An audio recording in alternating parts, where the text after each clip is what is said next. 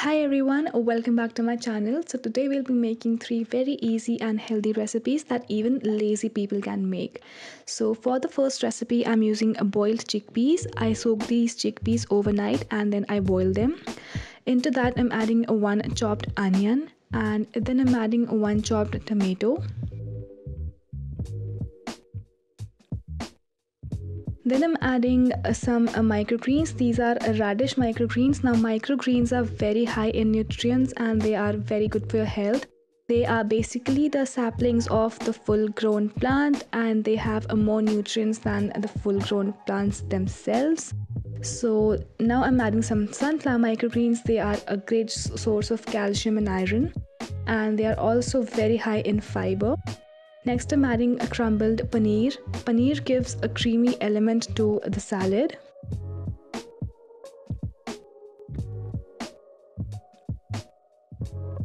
Then I'm adding a black pepper powder and salt. Make sure you do not add a lot of salt. Then I'm just taking 2 spoons and tossing it all together.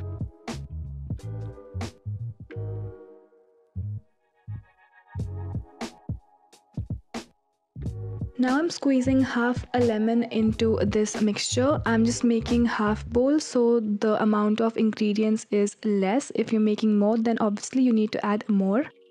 Then I'm just gonna simply transfer it into another bowl, and this recipe was so easy. It is like so quick and so easy. So just top it off with some more greens and you can see the amount of fiber this dish has, and also it is very high on proteins as well. So for the second dish, we're gonna need two toasted breads. I'm using a brown bread here. If you don't have a toaster, you can also toast the bread on a pan.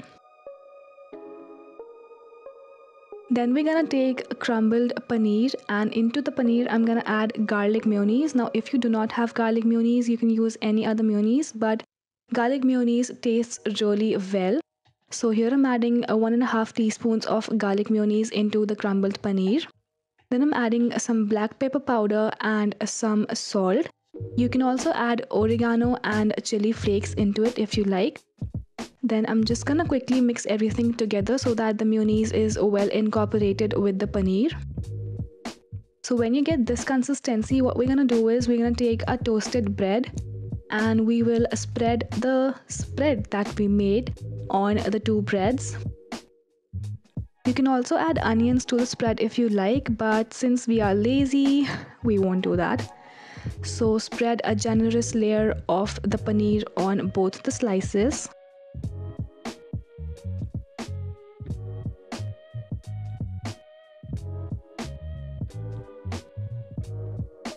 Then we will top it off with some greens for crunch. And if you do not have microgreens, you can also add coriander leaves and like spinach for that matter.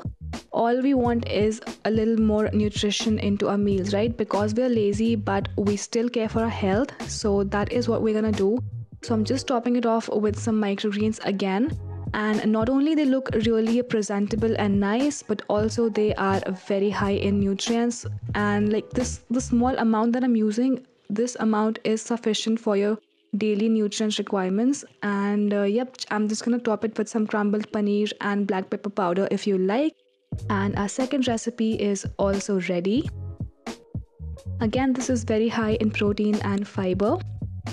For the next recipe, we're gonna take a ripe banana and add it into the mixer jar. Then I'm adding half tablespoon of peanut butter. You can also add 1 tablespoon if you do not have protein powder. So here I'm adding the MyFitness chocolate peanut butter. It is very tasty and this is the first peanut butter that I ever liked. Then I'm adding half a scoop of protein powder. If you don't have it, then you can add a lot more of the chocolate peanut spread as I told you. Then again, I'm adding some microgreens. These are the beetroot microgreens from Shakuntala Farms. If you want to purchase any of the microgreens, the link for the website would be in the description box. Next, I'm adding half a cup of milk. Here I'm making 1 glass of the smoothie. So we're just gonna blend it all together and the smoothie is ready. It is again so high in fiber, proteins, carbs and everything. This is like a very good post or pre-workout drink if you work out. And also this is like a very good option for breakfast. It keeps you full for very long. So yep, that recipe is also ready. Now if you enjoyed watching these 3 recipes, then do not forget to like my video and subscribe to my channel for more easy recipes. And the link for the microgreens would be in the bottom bar below, so make sure to check them out as well. And I'll see you next time. Till then, take care. Bye.